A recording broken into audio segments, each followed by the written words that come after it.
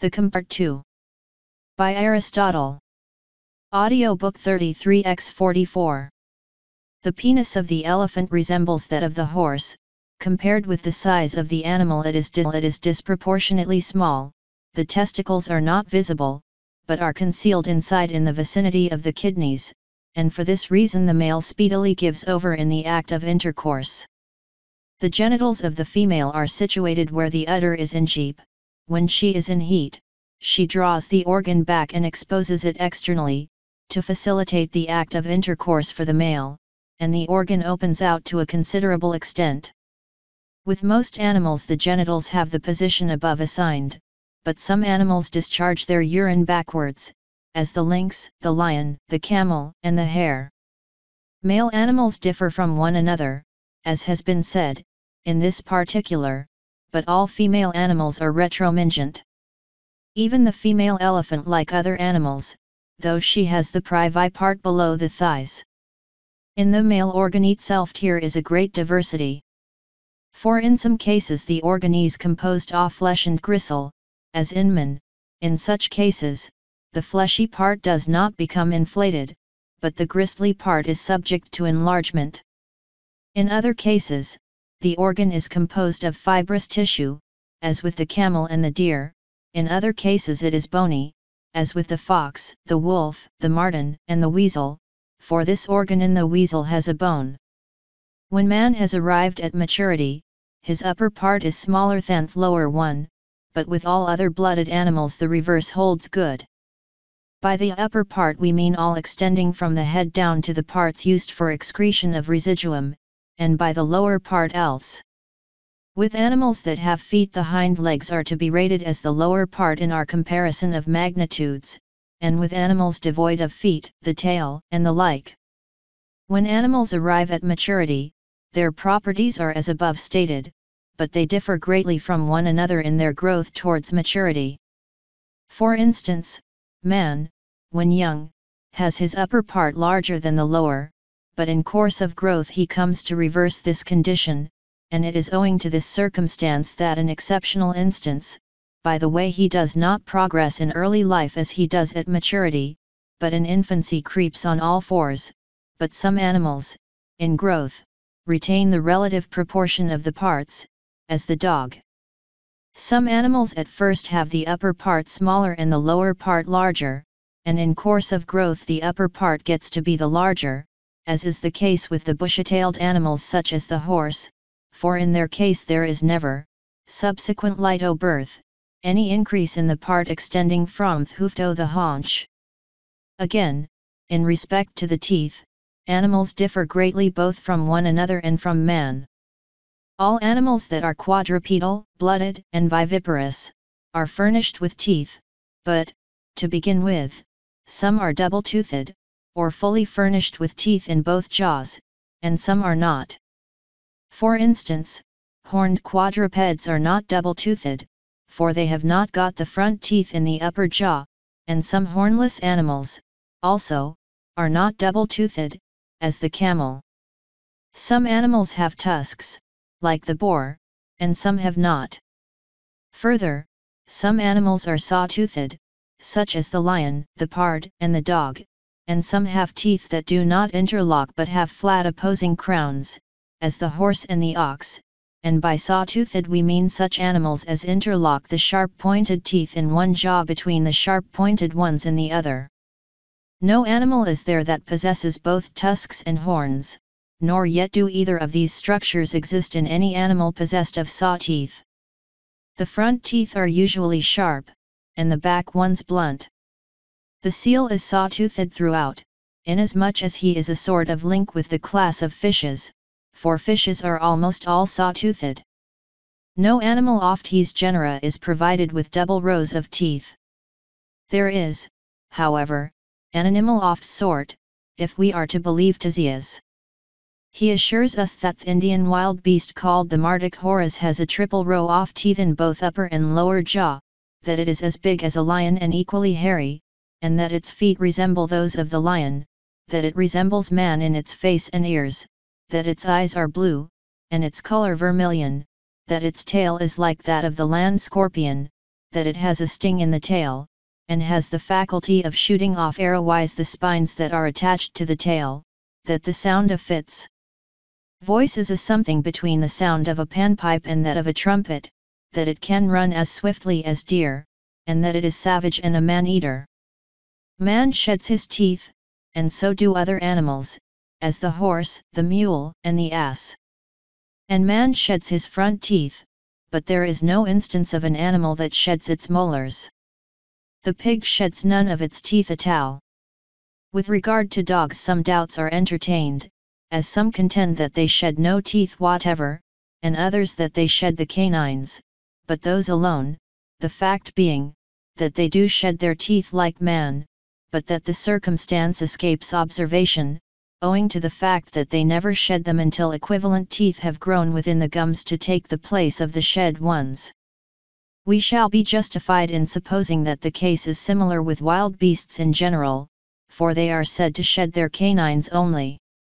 Dogs can be distinguished from one another, the young from the old, by their teeth, for the teeth in young dogs are white and sharp-pointed, in old dogs, black and blunt. In this particular, the horse differs entirely from animals in general. For, generally speaking, as animals grow older their teeth get blacker, but the horse's teeth grow whitish.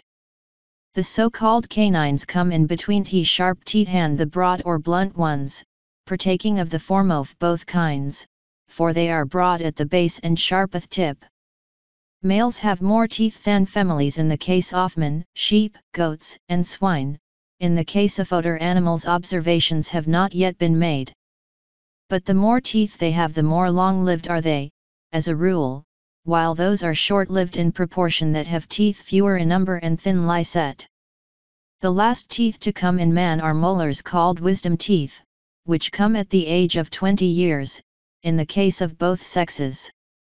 Cases have been known in women upwards of 80 years old where at the very close of life the wisdom teeth have come up, causing great pain in their coming, and cases have been known of like phenomenon in men too. This happens, when it does happen, in the case of people where the wisdom teeth have not come up in early years. The elephant has 4 teeth on either side, by which it munches its food, grinding it like so much barley meal, and, quite apart from these, it has its great teeth, or tusks, 2 in number. In the male these tusks are comparatively large and curved upwards, in the female, they are comparatively small and point in the opposite direction, that is, they look downwards towards the ground. The elephant is furnished with teeth at birth, but the tusks are not then visible. The tongue of the elephant is exceedingly small, and situated far back in the mouth, so that it is difficult to get a sight of it. Furthermore, animals differ from one another in the relative size of their mouths. In some animals the mouth opens wide, as is the case with the dog, the lion, and with all the saw-toothed animals. Other animals have small mouths, as man, and others have mouths of medium capacity, as the pig and his congeners. The Egyptian hippopotamus has a mane like a horse, is cloven-footed like an ox, and is snub-nosed. It is a hucklebone like cloven-footed animals, and tusks just visible. It has the tail of a pig, the neigh of a horse, and the dimensions of an ass. The hide is so thick that spears are made out of it. In its internal organs it resembles the horse and the ass. Some animals share the properties of man and the quadrupeds, as the ape, the monkey, and the baboon. The monkey is a tailed ape. The baboon resembles the ape in form, only that it is bigger and stronger, more like a dog in face, and is more savage in its habits, and its teeth are more dog-like and more powerful. Apes are hairy on the back in keeping with their quadrupedal nature, and hairy on the belly in keeping with their human form for, as was said above, this characteristic is reversed in man and the quadruped only that the hair is coarse, so that the ape is thickly coated both on the belly and on the back. Its face resembles that of man in many respects, in other words, it has similar nostrils and ears, and teeth like those of man, both front teeth and molars. Further, whereas quadrupeds in general are not furnished with lashes on one of the two eyelids, this creature has them on both, only very thinly set, especially the under ones. In fact, they are very insignificant indeed. And we must bear in mind that all other quadrupeds have no under eyelash at all. The ape has also its chest, two teats upon poorly developed breasts. It has also arms like man, only covered with hair, and it bends these legs like man, with convexities off both limbs facing one another.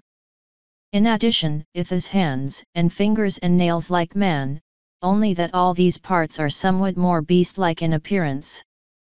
Its feet are exceptional in kind.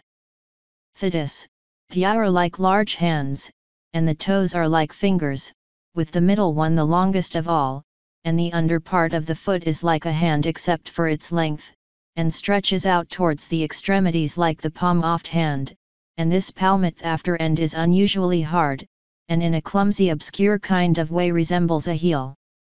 The creature uses its feet either as hands or feet, and doubles them up as one doubles a fist. Its upper arm and thigh are short in proportion to the forearm and the shin. It has no projecting navel, but only a hardness in the ordinary locality of the navel. Its upper part is much larger than its lower part, as is the case with quadrupeds. In fact, the proportion of the former to the latter is about as 5:3. Owing to this circumstance and to the fact that its feet resemble hands and are composed in a manner offhand and offfoot. Offootenth heel extremity, oft hand inal else for even the toes have what is called a palm. For these reasons the animal is oftener to be found on all fours than upright. It has neither hips, inasmuch as it is a quadruped, nor yet a tail, inasmuch as it is a biped, except nor yet a tall bythwaith is a tail as small can be, just a sort of indication of a tail. The genitals of the female resemble those of the female in the human species, those of the male are more like those of a dog than are those of a man. The monkey, as has been observed, is furnished with a tail. In all such creatures the internal organs are found under dissection to correspond to those of man. So much then for the properties of the organs of such animals as bring forth their young into the world alive. Oviparous and blooded quadrupeds. And, by the way, no terrestrial blooded animal is oviparous unless it is quadrupedal or is devoid of feet altogether, are furnished with a head, a neck, a back, upper and under parts, the front legs and hind legs, and the part analogous to the chest, all as in the case of viviparous quadrupeds, and with a tail, usually large, in exceptional cases small. And all these creatures are many-toed, and the several toes are cloven apart. Furthermore, they all have the ordinary organs of sensation, including tongue, with the exception of the Egyptian crocodile. This latter animal, by the way, resembles certain fishes. For, as a general rule, fishes have a prickly tongue, not free its movements, though there are some fishes that present a smooth undifferentiated surface where the tongue should be, until you open their mouths wide and make a close inspection.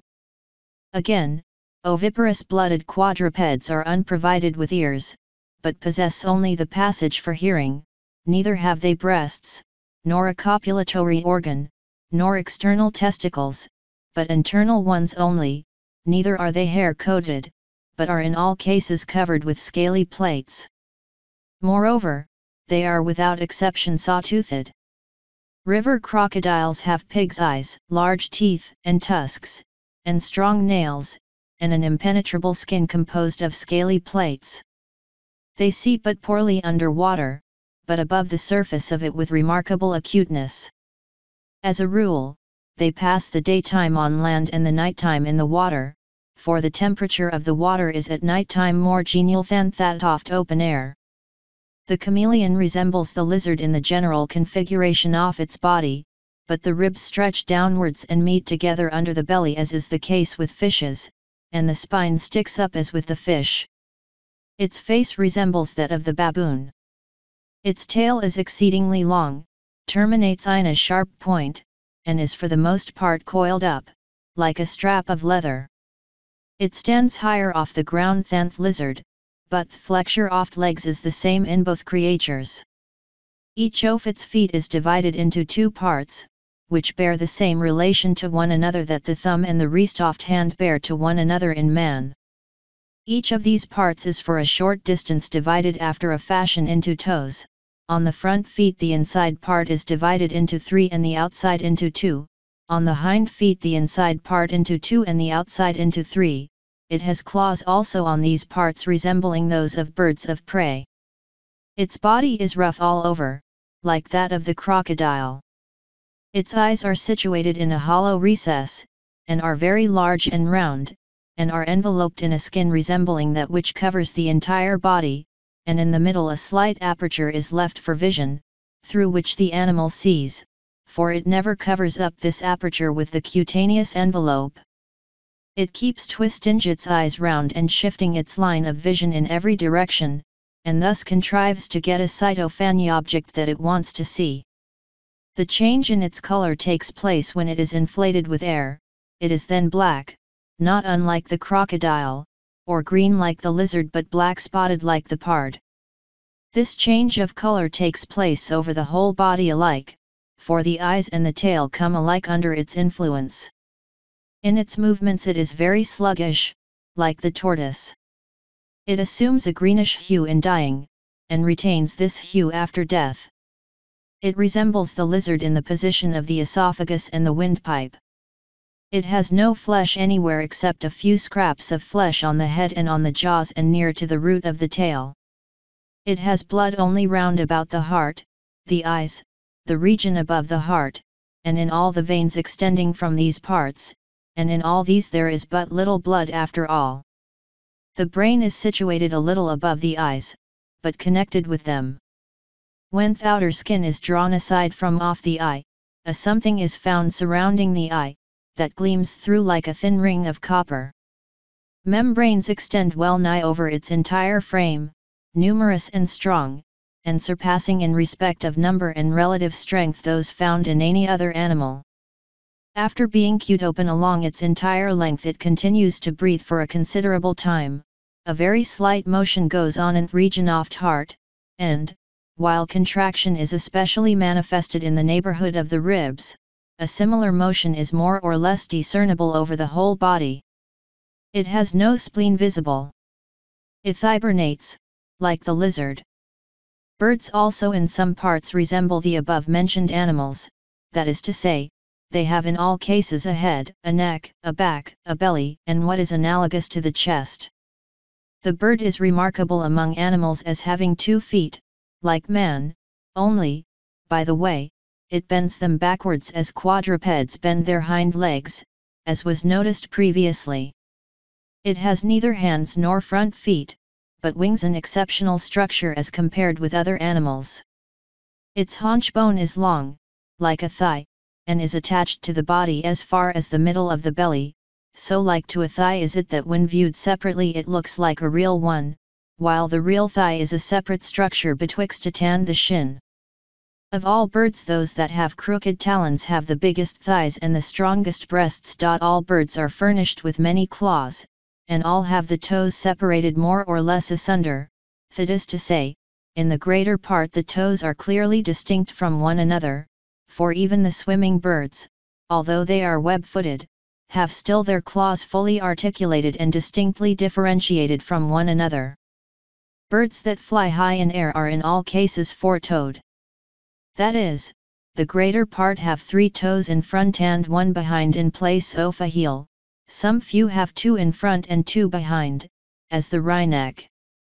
This latter bird is somewhat bigger than the chaffinch, and is mottled in appearance. It is peculiar in the arrangement of its toes, and resembles the snake in the structure of its tongue, for the creature can protrude its tongue to the extent of 4 finger breadths, and then draw it back again. Moreover, it can twist its head backwards while keeping all the rest of its body still, like the serpent. It has big claws, somewhat resembling those of the woodpecker. Its note is a shrill chirp. Birds are furnished with a mouth, but with an exceptional one, for they have neither lips nor teeth, but a beak. Neither have they ears nor a nose, but only passages for the sensations connected with these organs. That for the nostrils in the beak, and thought for hearing in the head. Like all other animals they all have 2 eyes, and these are devoid of flashes. The heavy-bodied, or gallinaceous, birds close the eye by means of the lower lid, and all birds blink by means of a skin extending over the eye from the inner corner. The owl and its congeners also close the eye by means of the upper lid.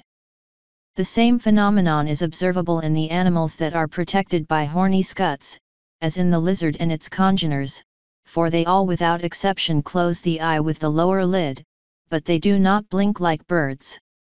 Further, birds have neither scuts nor hair, but feathers, and the feathers are invariably furnished with quills. They have no tail, but a rump with tail feathers, short in such as are long-legged and web-footed, large in others. These latter kinds of birds fly with their feet tucked up close to the belly, but the small-rumped or short-tailed birds fly with their legs stretched out at full length. All are furnished with a tongue, but the organ is variable, being long in some birds and broad in others. Certain species of birds above all other animals, and next after man, possess the faculty of uttering articulate sounds, and this faculty is chiefly developed in broad-tongued birds. No oviparous creature has an epiglottis over the windpipe, but these animals so manage the opening and shutting of the windpipe as not to allow any solid substance to get down into the lung. Some species of birds are furnished additionally with spurs, but no bird with crooked talons is found so provided. The birds with talons are among those that fly well, but those that have spurs are among the heavy-bodied. Again, some birds have a crest. As a general rule the crest sticks up, and is composed of feathers only, but the crest of the barn-door cock is exceptional in kind, for, whereas it is not just exactly flesh, at the same time it is not easy to say what else it is. Of water animals the genus of fishes constitutes a single group apart from the rest, and including many diverse forms. In the first place, the fish has a head, a back, a belly, in the neighborhood of which last are placed the stomach and viscera, and behind it has a tail of continuous, undivided shape, but not, by the way, in all cases alike. No fish has a neck, or any limb, or testicles at all, within or without, or breasts. But, by the way, this absence of breasts may be predicated of all non-viviparous animals, and in point of fact viviparous animals are not in all cases provided with the organ, excepting such as are directly viviparous without being first oviparous. Thus the dolphin is directly viviparous, and accordingly we find it furnished with 2 breasts, not situated high up, but in the neighborhood of the genitals. And this creature is not provided, like quadrupeds, with visible teats, but has 2 vents, one on each flank, from which the milk flows, and its young have to follow after it to get suckled, and this phenomenon has been actually witnessed. Fishes, then, as has been observed, have no breasts and no passage for the genitals visible externally. But they have an exceptional organ in the gills, whereby, after taking the water in the mouth, they discharge it again, and in the fins, of which the greater part have 4, and the lanky ones 2, as, for instance, the eel, and these 2 situated near to the gills. In like manner the grey mullet as, for instance, the mullet found in the lake at Syfy have only 2 fins, and the same is the case with the fish called ribbon fish. Some of the lanky fishes have no fins at all, such as the murena, nor gills articulated like those of other fish. And of those fish that are provided with gills, some have coverings for this organ, whereas all the Selacians have the organ unprotected by a cover. And those fishes that have coverings or opercula for the gills have in all cases their gills placed sideways, whereas, among Selacians, the broad ones have the gills down below on the belly, as the torpedo and the ray, while the lanceones have the organ placed sideways, as is the case in all the dogfish. The fishing frog has gills placed sideways, and covered not with a spiny operculum, as in all but the Salacian fishes, but with on-off skin. Moreover, with fishes furnished with gills, the gills in some cases are simple and others duplicate, and the last gill in the direction of the body is always simple. And, again, some fishes have few gills, and others have a great number, but all alike have the same number on both sides. Those that have the least number have one gill on either side, and this one duplicate, like the boarfish. Others have two on either side, one simple and the other duplicate, like the conger and the scarus. Others have four on either side, simple, as the elaps, the cinegris, the murena, and the eel. Others have four, all, with the exception of the hindmost one, in double rows, as the wrasse, the perch, the sheatfish, and the carp. The dogfish have all their gills double, 5 on a side, and the swordfish has 8 double gills. So much for the number of gills as found in fishes. Again, fishes differ from other animals in more ways than as regards the gills.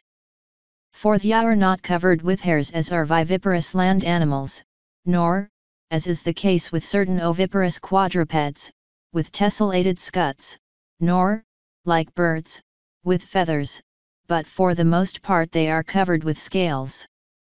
Some few are rough-skinned, while the smooth-skinned are very few indeed. Of the Selachia some are rough-skinned and some smooth-skinned, and among the smooth-skinned fishes are included the conger, the eel, and the tunny. All fishes are saw-toothed excepting the scarus, and the teeth in all cases are sharp and set in many rows, and in some cases are placed on the tongue. The tongue is hard and spiny, and so firmly attached that fishes in many instances seem to be devoid of the organ altogether. The mouth in some cases is wide-stretched, as it is with some viviparous quadrupeds. With regard to organs of sense, all save eyes, fishes possess none of them, neither the organs nor their passages, neither ears nor nostrils, but all fishes are furnished with eyes, and the eyes devoid of lids, though the eyes are not hard. With regard to the organs connected with the other senses, hearing and smell, they are devoid alike of the organs themselves and of passages indicative of them. Fishes without exception are supplied with blood. Some oftimerae oviparous, and some viviparous. Scaly fish are invariably oviparous, but cartilaginous fishes are all viviparous, with the single exception of fishing frog. Of blooded animals there now remains the serpent genus. This genus is common to both elements, for, while most species comprehended therein are land animals, a small minority, to wit the aquatic species, pass their lives in fresh water.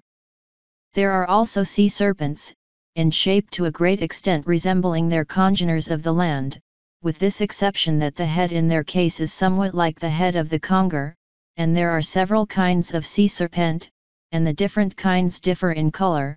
These animals are not found in very deep water. Serpents, like fish, are devoid of feet. There are also sea scolopendras, resembling in shape their land congeners, but somewhat less in regard to magnitude. These creatures are found in the neighborhood of rocks. As compared with their land congeners they are redder in color, are furnished with feet in greater numbers and with legs of more delicate structure. And the same remark applies to them as to the sea serpents, that they are not found in very deep water. Of fishes whose habitat is in the vicinity of rocks there is a tiny one, which some call the eschnice, or shipholder, and which is by some people used as a charm to bring luck in affairs of law and love. The creature is unfit for eating. Some people assert that it has feet, but this is not the case. It appears, however, to be furnished with feet from the fact that its fins resemble those organs. So much, then, for the external parts of blooded animals, as regards their numbers, their properties, and their relative diversities. As for the properties of the internal organs, these we must first discuss in the case of the animals that are supplied with blood. For the principal genera differ from the rest of animals, in that the former are supplied with blood and the latter are not, and the former include man, viviparous and oviparous quadrupeds, birds, fishes, cetaceans, and all the others that come under no general designation by reason of their not forming genera, but groups of which simply the specific name is predicable, as when we say the serpent, the crocodile. All viviparous quadrupeds, then, are furnished with an esophagus and a windpipe, situated as in man. The same statement is applicable to oviparous quadrupeds and to birds, only that the latter present diversities in the shapes of these organs. As a general rule, all animals that take up air and breathe it in and out are furnished with a lung, a windpipe, and an esophagus, with the windpipe and esophagus not admitting of diversity in situation but admitting of diversity in properties, and with lung admitting of diversity in both these respects. Further, all blooded animals have a heart and a diaphragm or midriff, but in small animals the existence of the latter organ is not so obvious owing to its delicacy and minute size. In regard to the heart there is an exceptional phenomenon observable in oxen. In other words, there is one species of ox where, though not in all cases, a bone is found inside the heart. And, by the way, the horse's heart also has a bone inside it. The genera referred to above are not in all cases furnished with a lung. For instance, the fish is devoid of the organ, as is also every animal furnished with gills. All blooded animals are furnished with a liver. As a general rule, blooded animals are furnished with a spleen, but with the great majority of non-viviparous but oviparous animals the spleen is so small as all but to escape observation, and this is the case with almost all birds, as with the pigeon, the kite, the falcon, the owl. In point of fact, the egocephalus is devoid of the organ altogether. With oviparous quadrupeds the case is much the same as with the viviparous, that is to say, they also have the spleen exceedingly minute, as the tortoise, the freshwater tortoise, the toad, the lizard, the crocodile, and the frog. Some animals have a gall bladder close to the liver, and others have not. Of viviparous quadrupeds the deer is without the organ, as also the roe, the horse, the mule, the ass, the seal, and some kinds of pigs.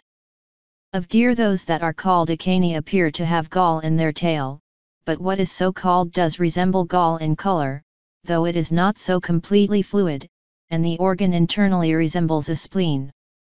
However, without any exception, stags are found to have maggots living inside the head, and the habitat of these creatures is in the hollow underneath root of the tongue and in the neighborhood of the vertebra to which the head is attached. These creatures are as large as the largest grubs, they grow all together in a cluster, and they are usually about 20 in number. Deer then, as has been observed, are without a gall bladder. Their gut, however, is so bitter that even hounds refuse to eat it unless the animal is exceptionally fat. With the elephant also the liver is unfurnished with a gall bladder, but when the animal is cute in the region where the organ is found in animals furnished with it, there oozes out a fluid resembling gall, in greater or less quantities. Of animals that take in sea water and are furnished with a lung, the dolphin is unprovided with a gall bladder. Birds and fishes all have the organ, as also oviparous quadrupeds, all to a greater or a lesser extent. Audiobook generated by Read with the Ears.